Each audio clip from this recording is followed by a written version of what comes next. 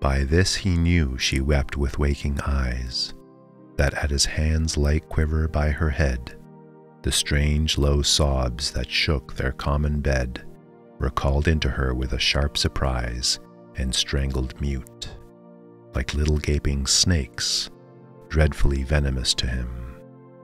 She lay stone still, and the long darkness flowed away with muffled pulses. Then, as midnight makes her giant heart of memory and tears drink the pale drug of silence, and so beat sleep's heavy measure, they from head to feet were moveless, looking through their dead black years, by vain regret scrawled over the blank wall. Like sculptured effigies they might be seen upon their marriage tomb, the sword between, each wishing for the sword that severs all.